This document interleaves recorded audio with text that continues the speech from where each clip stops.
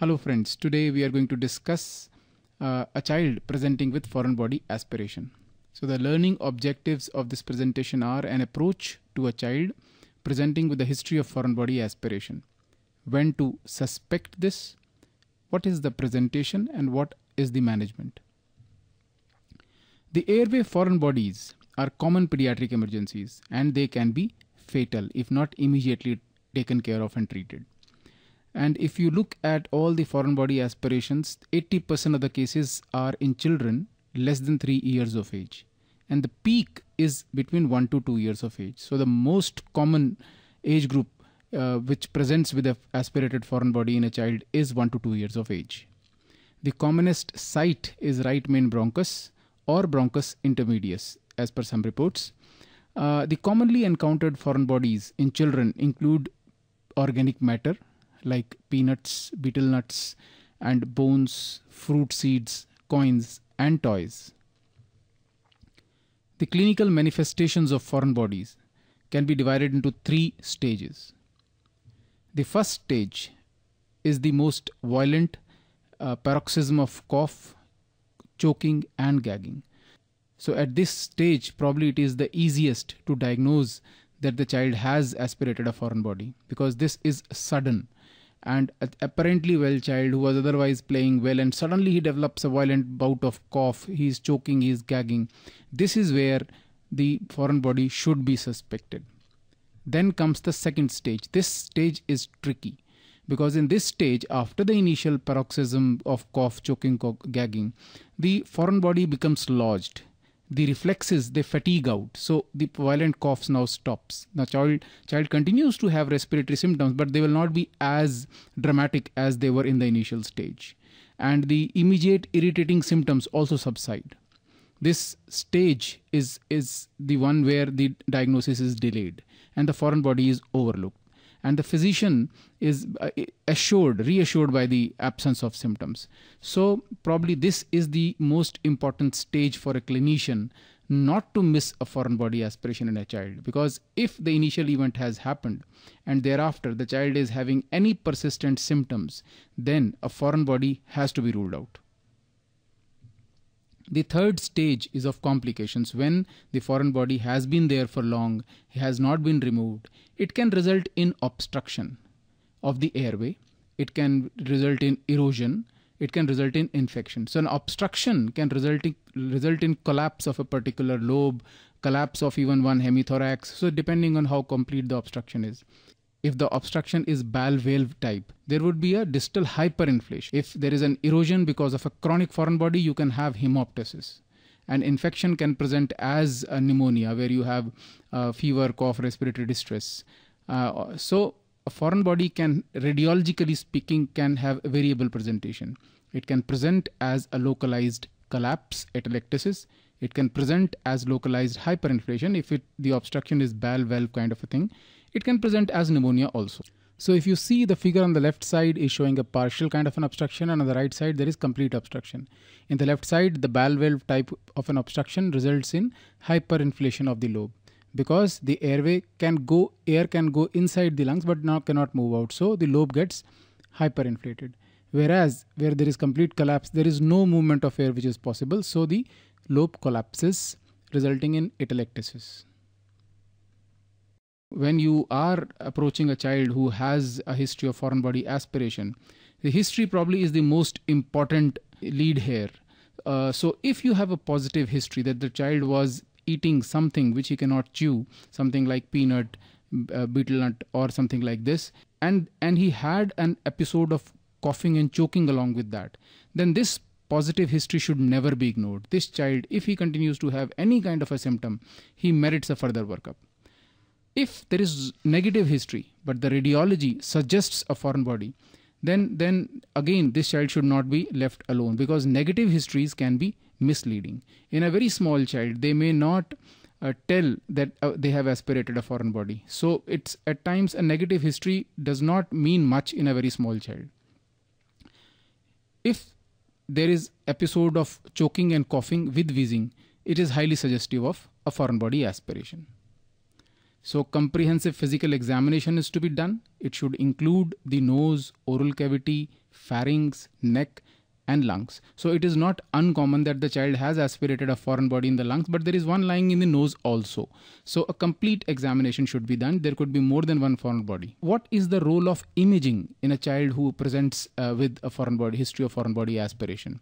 If you look at chest X-ray, this probably is the first line investigation that you have, the most easily available these days. But the problem is most of the foreign bodies that small children aspirate, most of them are organic foreign bodies, which are non-radio opaque. So in a radiograph, you will not be able to identify a foreign body, but then you will have indirect signs which will tell you that there is a foreign body stuck somewhere.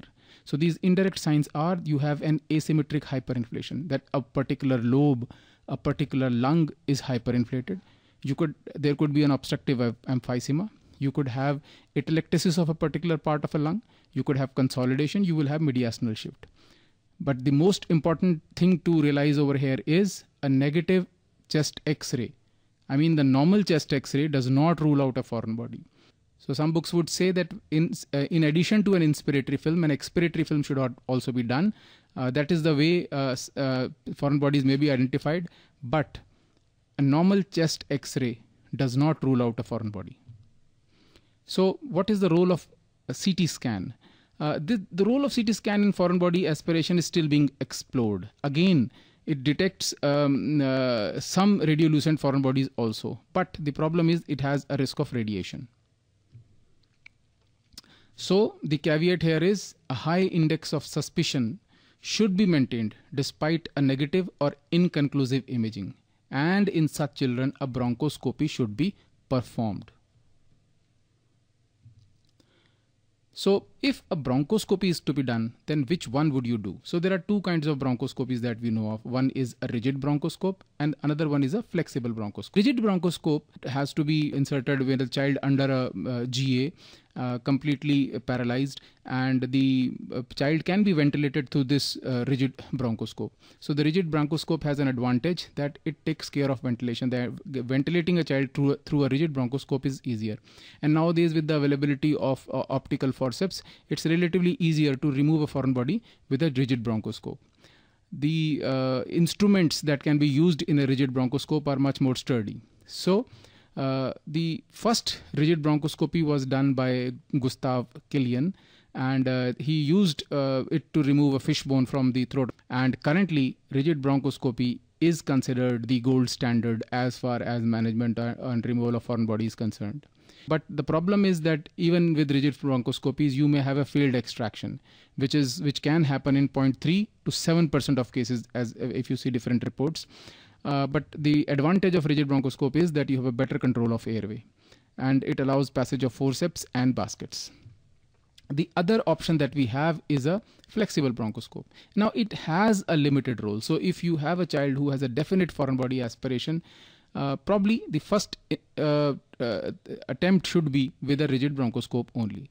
So diagnostics, the role is there if suppose you are suspecting foreign body in a child based on some radiology, based on some symptom, but there is no clear history of the initial episode of choking, coughing or gagging. In that scenario, probably a flexible bronchoscopy can be done before a rigid bronchoscopy.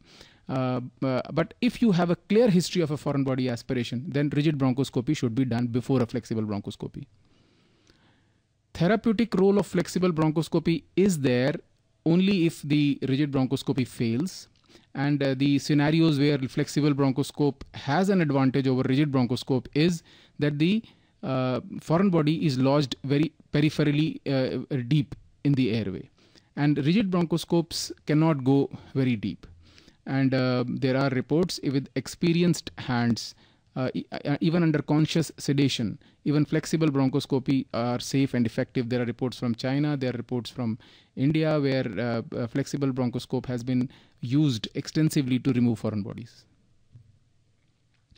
The advantage of flexible bronchoscope is, as we have just seen, that it reaches difficult to access airways, and these are like right upper lobe bronchus. It in a way, when you are doing a bronchoscopy, the right upper lobe turns upward. So in a rigid scope, sometimes this may foreign body hair may be difficult to visualize. And the basal segments of the lower lobe, especially in a relatively bigger child, the bronchoscopes are not able to reach to the lower lobes. The another advantage of flexible bronchoscopy is that if you have an experienced expert hand who can do this under conscious sedation, then you don't have to depend on busy OT times. The disadvantage, of course, it hinders ventilation. So when you insert a flexible scope, it further compromises the airway. So ventilation here is less controlled. So there are reports where people have used a flexible bronchoscope through a rigid bronchoscope. So, and they say that it gives the best of both rigid and flexible bronchoscopy, that ventilation is supported through the rigid scope, while the access to deeper airway is through the flexible scope. So take home message of this presentation is that sudden onset respiratory symptoms, the foreign body should always be considered in a child. And the asymptomatic interval after the initial violent phase is very, very important. And if the child has any persistence of symptoms or any persistence of examination finding or any abnormal radiology, the effort should be made to do a bronchoscopy in this child. And the definitive diagnosis and the definitive management is on bronchoscopy only. Thank you for watching this video. Please help us improve the content by commenting in the comment section or emailing at the link given below, especially regarding the length of this video, anything which can be removed or anything which can be added, or any other comment and suggestion. Thank you so much.